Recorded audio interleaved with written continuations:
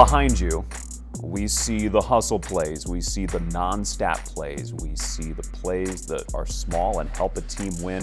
How many of those do you have this season, Theo? I mean, a good amount. Do you lead the team in those categories? That's a great question. I'm not sure, though. That's probably a question for Todd. What do you think when you see those up there? I mean, they're plays that we need to see more of.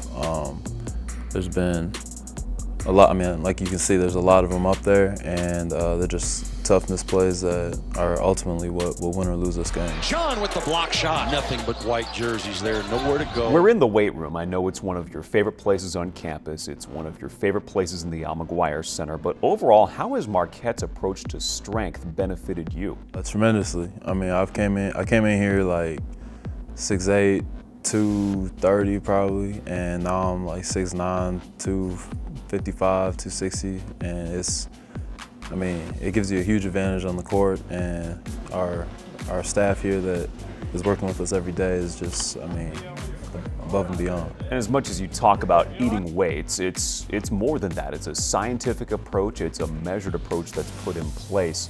How interesting is it to watch what they do to make sure that you all are doing the right things? They keep track of everything. They do so much, and lots of times we have no clue what they're talking about.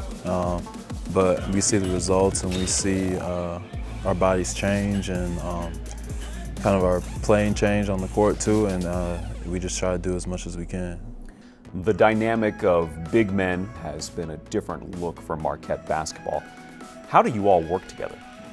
I mean, we're all trying to win the game, so whatever your strength is, that's what you do to the best of your ability, and just try to go out there and whether it's grab rebounds, block shots, or just be a big presence.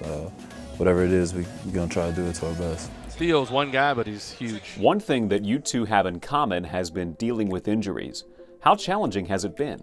I mean, it's really frustrating knowing that you're not at 100% when you're out there, but it's just a mental toughness thing. You got to play through it, be there for your teammates, and just at the end of the day try to get the win. So how do you foster that mental toughness? I try to stay external and try to think of my teammates as much as possible. The minute you get into your own head and worrying about yourself is the minute that you lose. So. We talk about Stan Johnson and his impact on recruiting, but he's a coach that works with your group. What's he like as a coach? He's intense. He has a lot of passion and love for the game, and he's always trying to be at the top of his game as a coach. And whether that's watching film with you, doing individual workouts on the side, he's always trying to make you better and make the team better. Personally, I love the way that you celebrate a big play. I love the emotion. There's no holding back. John, he's a beast in there. And you're not ashamed to show that. Why? That's basketball. It's a miracle in that ball, and it brings out the best of us. So. Theo John! There's a lot of season to go. There's still a lot of balance on this team. What's going to be the key to success? Our individual pride and intensity on a daily basis, I think. We need to just bring it every day and making sure that we're doing everything that we can to win. All right, Theo, what is the newest ink that you're sporting this season? Well, I finished my sleeve this summer, the upper half. Last year I just had the lower half of it. So really everything from here on up. I think you're still the top guy on the team in this category. Who else has stepped up their tattoo game?